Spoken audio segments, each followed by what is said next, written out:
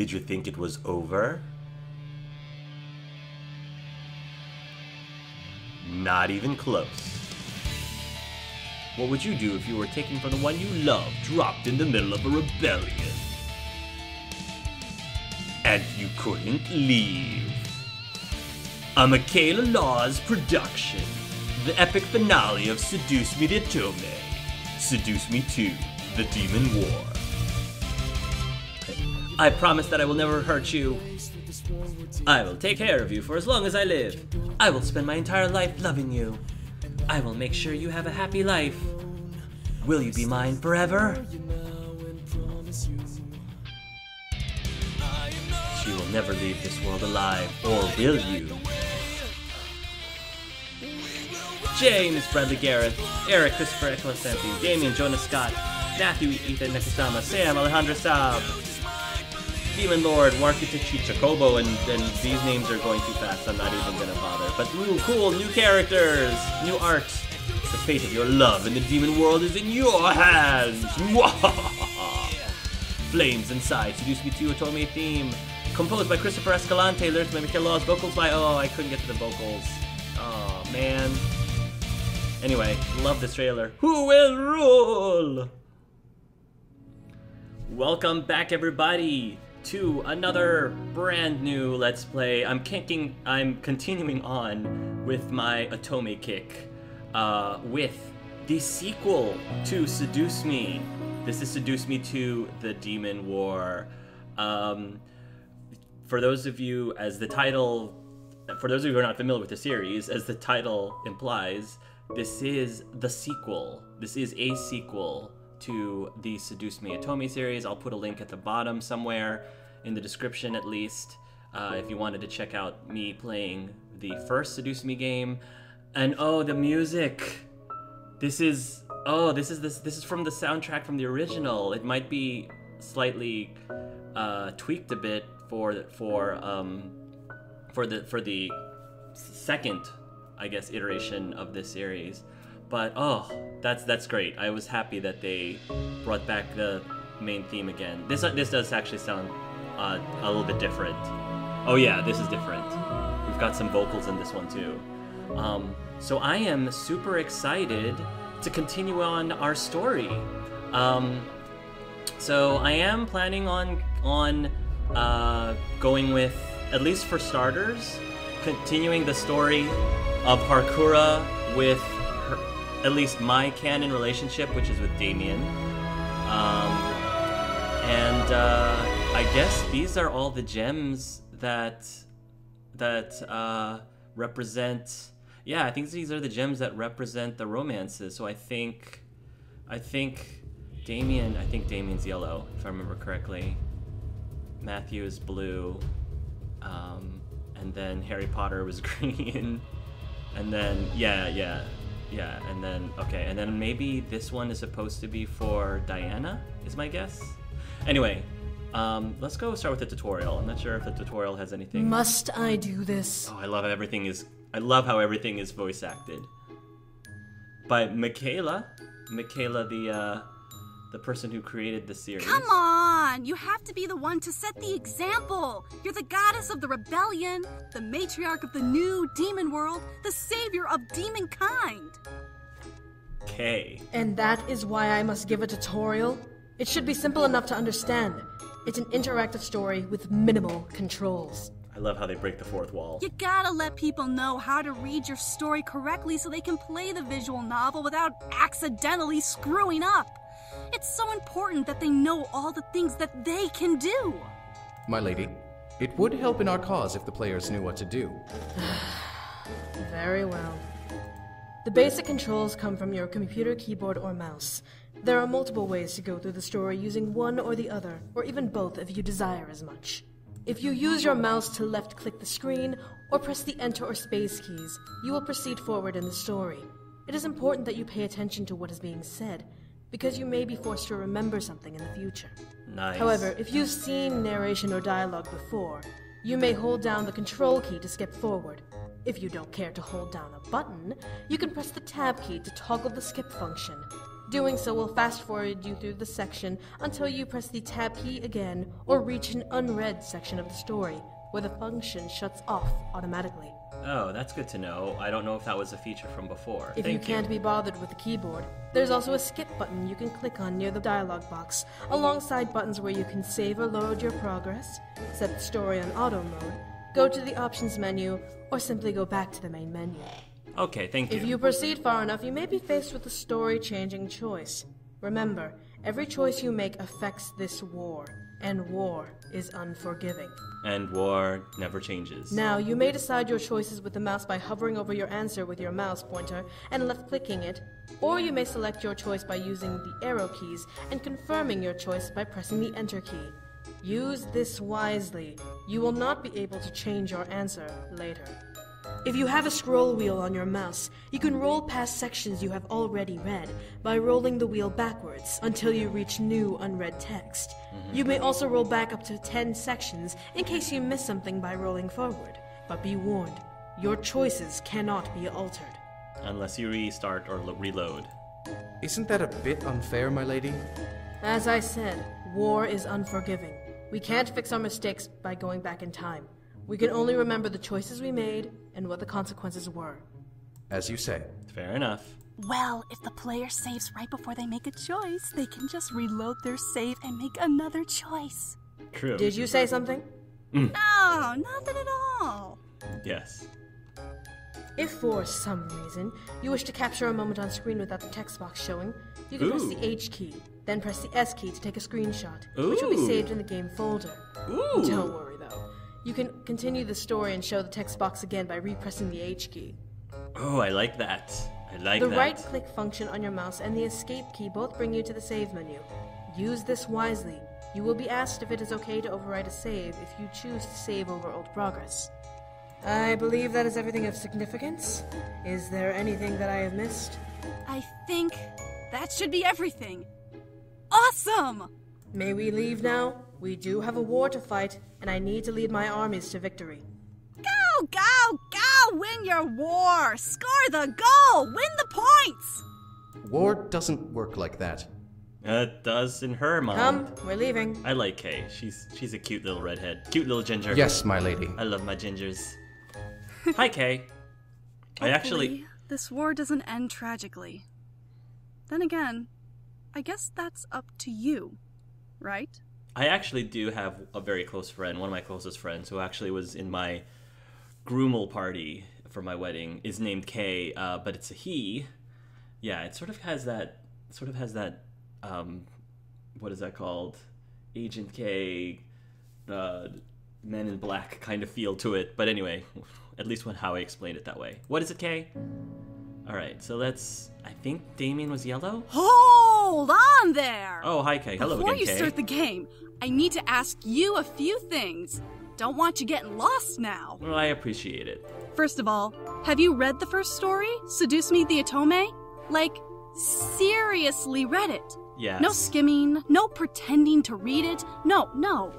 It's okay if you haven't, but there are a lot of things in this game that you won't understand unless you fully experienced and understood that story first. I think I'm covered. I played through the game at least 5 times, like with all 5 of the boys, so I think I'm pretty covered. I've read it. Oh, okay. Awesome. Next question. You do know this is James's route, right? You know, the eldest James incubus. was yellow. No, I didn't know. Well, now you do. It's not too late to go back to the main menu and choose another route.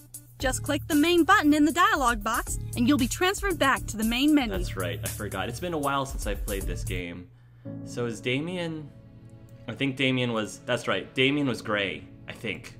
Oh! First of all... This goes to show how much of this I know. You do This is know Damien's this is route. Damien's route, Okay. right? You know, the demon that wanted to be a human? The, bastard son? Right, I forgot. For what? I kind of... Alright, never mind. I'm good now. Oh, awesome! Alright then. Damien is such a precious soul, and he is. deserves to be happy, you know? He is. He's such a cinnamon roll. He's such a Anyway, peachy I have cinnamon one roll. last question for you. Some people like hearing the trigger warnings before they start games, while others don't really care and just want to play. It's cool either way, but do you want to know about some of the content listed in the game? Sure. No thanks. problem. It's my pleasure. Well, this game is recommended for players ages 18 and up. Trigger warnings include suicide, war, torture, mentions of rape, and a large amount of violence and sexual content. Alright, I think I'm good with that. Don't worry though, any sex scene choice you encounter is completely up to you. You can play this game without needing to go through the sex scenes and still get the good endings. Consent is important. See, I like that. That's what I really like about this game. That's very cool. Because, you know, some people want to play this game because they do enjoy the storyline, but it doesn't necessarily have to involve the sex scenes. So I'm glad that they made sure of that. Thank you, Michaela. I think that should be everything. All right. Phew, that took a while. You forgot something. Oh, hi, Diana. Huh? What did I forget? You forgot about the disclaimer. Oh, crap!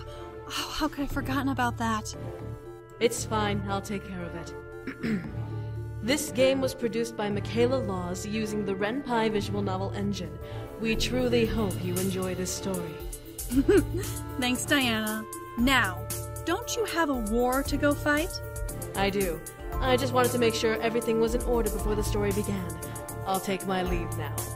Thanks, Di. Do not call me Di!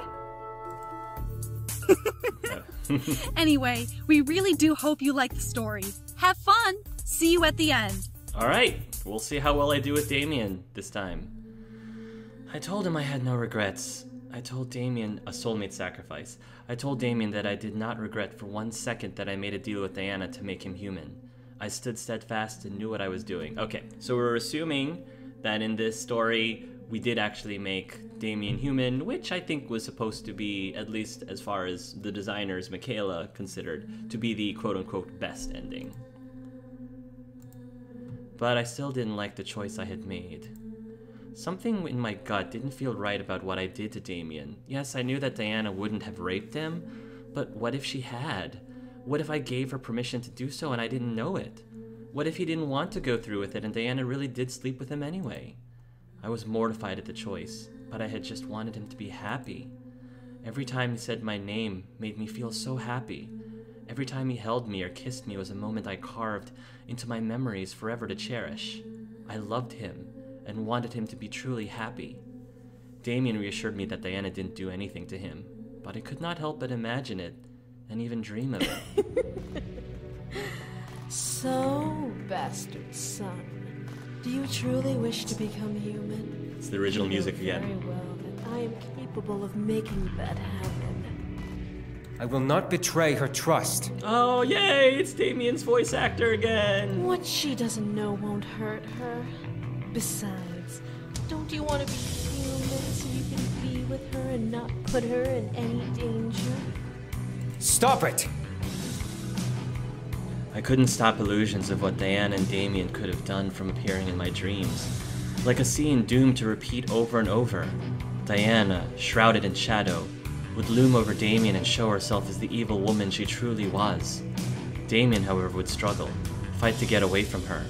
I didn't want to see this, but I was forced to watch the scene play out. Stop it. What makes you think you're in a position to say no to me? I won't do it, Diana. You can't make me do this. Oh, can't I? Your precious little human isn't here to save you. I tried to scream, to protest, and prove Diana wrong, but I knew that I wasn't there. I was merely a bystander to a dream I could not stop. I was forced to witness Diana chaining Damien up to a black bed and touching him in the most sensual but unwanted ways possible. Her nails and tongue running along his skin made both him and me flinch and whimper in disgust. Stop it!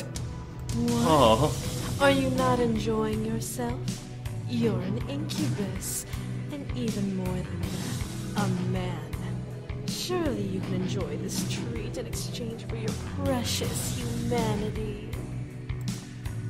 This was wrong. This was sick and beyond wrong. I felt like I was outside the small bubble Damien and Diana were in, and I was beating against the wall, trying to get in and stop her, but I couldn't break through. Each movement Diana made grew more and more sexual, like a predator playing with its prey. Damien struggled, thrashing about and fighting back against the chains that held him down, trying to break free. I prayed that he would. I screamed in the hope that he would be released from this. However, Diana glared and snapped her fingers, forcing him to gasp and his eyes to glow gold. He began to quake as if he was dying and starved like an animal, and glared angry daggers at Diana, who only laughed. What sent deadly shivers down my spine was Diana looking over at me, as if she knew I was watching. Remember, dear, you made this decision.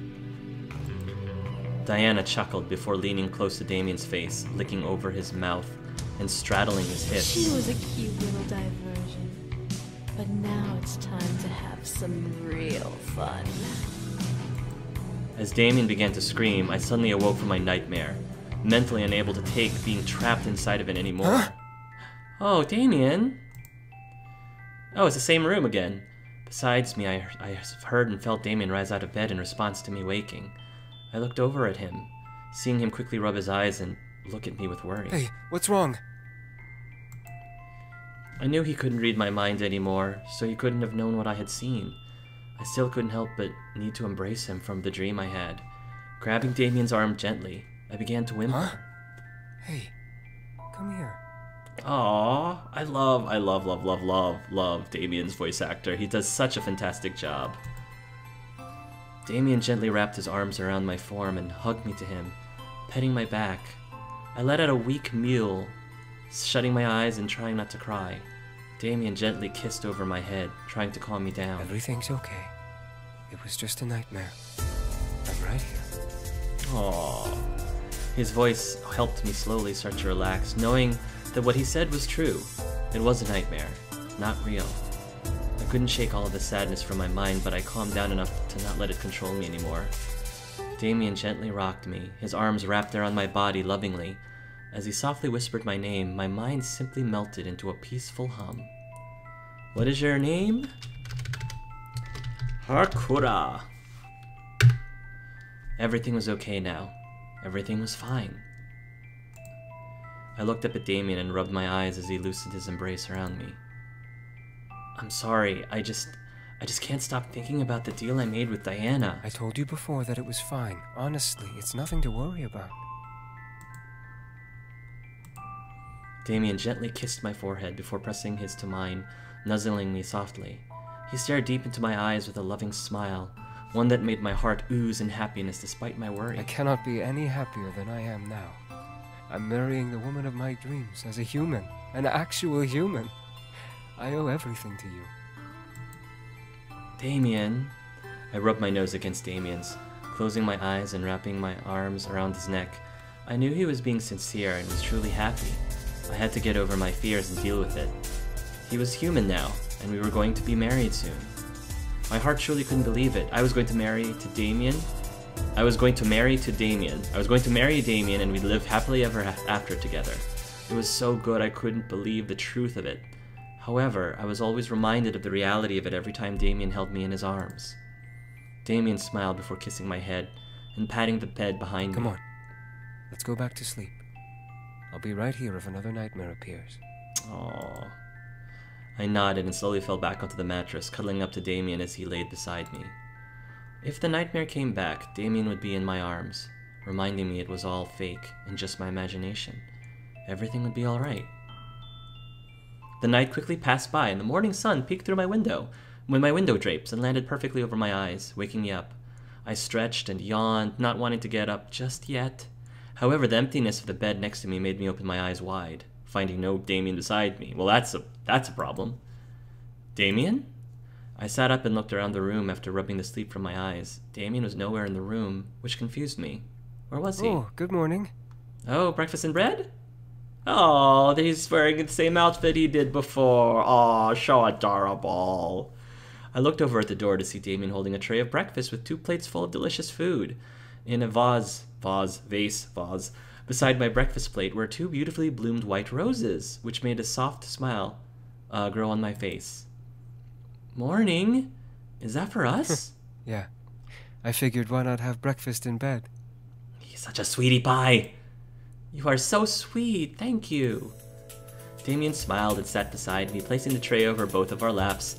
The smell was practically intoxicating in the best way possible.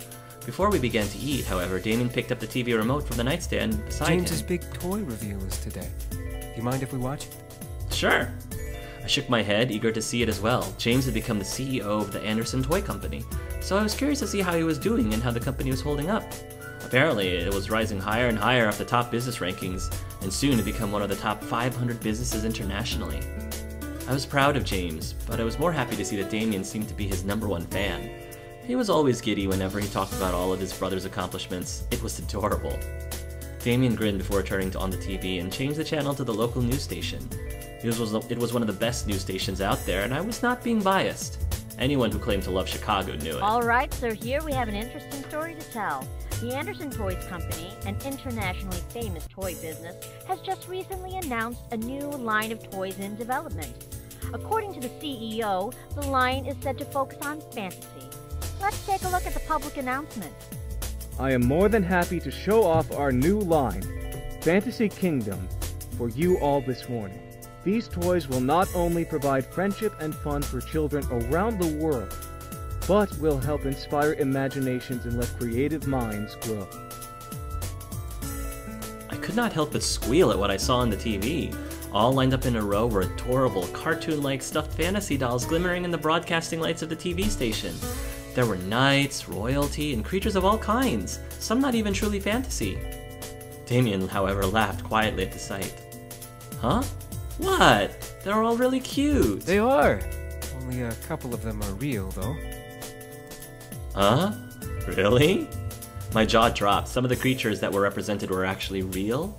I knew demons and devils existed, but there were more than them? My mind began to imagine all of the creatures on the screen being potentially real. Damien nodded and pointed to the TV. Vampires are real, but they don't look like that. They look like humans. No way. Please don't tell me that they shimmer like diamonds in the sunlight. Please tell me they don't. I could not believe it. There was no way vampires existed. Damien, however, nodded with a reassuring kin. I mean, if I know demons and devils existed, I would not be surprised if vampires existed too. I promise it's true. Werewolves used to exist too, though they were killed off by the vampires long ago. Let's see. Oh, really? I don't know. I have a feeling that might be just what people want them to believe. The werewolves want them to believe they were all killed off, but I looked at the TV to see the vampire doll and werewolf plush sitting next to each other, being simply cute and stereotypical of what most people imagine them to look like. Damien then pointed to the screen again. There, the angel toy? Angels are real too, only they don't look like that. I looked over to see a beautiful gold-haired doll of an angel. They really didn't look like that? I tilted my head at Damien. How do they look if they're not like that? Well, they look... Damien rubbed his chin, unsure of how to reply. I could tell he was being serious and wasn't lying about them looking different, but they seemed to be hard to describe. Damien then shook his head. They look like old statues. It's really hard to say without drawing it out or something. Really? How about angel arts? Angel arts, Damien. How about those? I really wasn't in the mood to get up and grab paper and a pencil, so I shrugged and let it go for the moment. Damien and I looked back onto the TV, seeing the entire line pass by the camera, showing what toys were available. I'm wondering if we can turn Damien into an angel. That would be sweet. Heh. I'm surprised they didn't make a demon toy, like a cat girl or something. I don't think many people would understand it. Though it would be cool to have a demon doll. Like the bunny demon, or the squirrel demon, or whatever that little adorable little toy thing that Matthew made for me. Oh, I love Matthew too. I guess you're right. They are for kids, after all. I looked at Damien as he became absorbed in the line of toys. I couldn't help but smile at how intrigued he was. It made me curious. Hey Damien, did you ever have toys as a kid? Damien looked at me in surprise before shaking his head with a slight grimace. No, I didn't. Matthew made some for me sometimes, but they were always taken away. Really? I frowned. I was sorry for asking, but Damien shook his head again and smiled. However, When we came to the human world, I actually got one. It was a stuffed kitten. I didn't do anything, but it was fluffy and cute. Oh my god, Damien, this is so adorable. Writers, Michaela, of course you would have Damien have a stuffed kitten, like, plushie. That's just, oh, can we, that's like Sir Pounce-a-Lot all over again. Damien rubbed the back of his head in embarrassment. Must be dumb, huh? A grown man with a cute toy like that? No, I find that it's ridiculously hot, actually. Very endearing. No way, it's cute. Damien stared in shock at me, but I was being serious. It didn't matter that Damien was a man. Cute toys were cute for a reason, and it was okay to think so. Having cute toys is not a bad thing at all. That's what some toys are meant to be. Cute. It doesn't matter who has them or how old you are. Cute is cute. It was just a fact to me. However, Damien couldn't help but chuckle softly before bringing one hand to my head and petting over my hair. You are so adorable, you know that? I know. You're adorable too. Huh? I blushed and looked down at the breakfast tray in front of us. I wasn't that cute. I felt myself rub the back of my neck in embarrassment. Shush. That made Damien laugh and kiss my cheek, forcing a gasp to come out of me. I looked at Damien and he smiled a playful grin at me. It's true. We both turned back to the TV and listened as James explained each toy in detail. I looked over to Damien to see him practically enthralled with the sight of his brother presenting his line. I gently nudged him, making him look back to me. Jeez, you're making me jealous. It's like James is enthralling you through the TV to buy his toys. I, of course, was joking. Damien was very happy for his brothers, especially James. With a raised eyebrow, Damien gently removed the tray from our laps, placing it on his nightstand, before crawling over my body and making me lay back. I stared up at him in surprise as he gave me a seductive smirk. And what if I was enthralled by you? I was speechless. Damien was full of surprises, even as a human. He didn't have the ability to read my mind, but he knew exactly what to say to make me squirm. How is he this good? He was human now. Damien chuckled before leaning down and kissing me. Despite him not being a demon anymore, his kisses were always so magical. They each took my breath away each time his lips touched mine. I loved them. I wrapped my arms around him and deepened the kiss between us, forgetting about what was going on with the toy line. All I could think about was Damien's kiss. It was sweet and passionate, eager to make my body quiver underneath the one kissing me. However, the sound of our stomachs rumbling in sync forced us to break away from the kiss and look down at our touching bellies. Oh, you guys haven't even touched our breakfast yet. Maybe we should eat a bit before we continue this, huh? Good idea. As much as I wanted to keep making out with Damien, I knew my stomach would keep interrupting, and so would his unless we ate. We ate the delicious breakfast Damien made while watching the rest of the news. It was a nice segment, and Matthew even appeared to help during James's presentation. Matthew! I love Matthew! Soon we were flipping channels and watching random shows. The day passed by lazily. We barely left the bedroom because we just didn't want to do anything. I feel like in my canon story with Harkura marrying Damien, I feel like Matthew and Harkura would be super close. We would be super close, siblings-in-laws. It was rather relaxing, surprisingly. I know we had to work on the wedding arrangements eventually, but today was not the day for that. We needed a day to ourselves, to remind each other that we were going to be together for a long time. It wasn't long before we found ourselves cuddling into each other's arms, taking a mid-afternoon nap. It was a sweet and peaceful drowsiness that lured both of us to close our eyes together. The darkness of my mind invited me to stay a while, and I gladly accepted its invitation. It felt nice, and I was enjoying the rest it gave my body. However, I soon saw that I was not alone in the dark. Whoa, Damien slowly appeared before me and took my hand, kissing it gently. I felt myself shudder, but it wasn't his nude form or his kiss that surprised me. It was his eyes. My mind recognized those eyes, shivers shooting up my body from the sight. Instead of the loving and soft blue and purple as eyes usually were, they were a deep gold. They bore into my soul as Damien continued to keep his lips on my hand. Damien? As Damien smirked against my skin, my body began to feel hot, making me curl into my body. I tried to pull my hand away from him, but he held it firmly, keeping his lips against my skin over my knuckles. Gah! No! I recognized the feeling. He was enthralling me. Why was he doing this in my dream? Why was this happening? We continued to float in the darkness, his enthrallment invading my body as he held my hand to him still. I had to make him let go. I had to. Stop!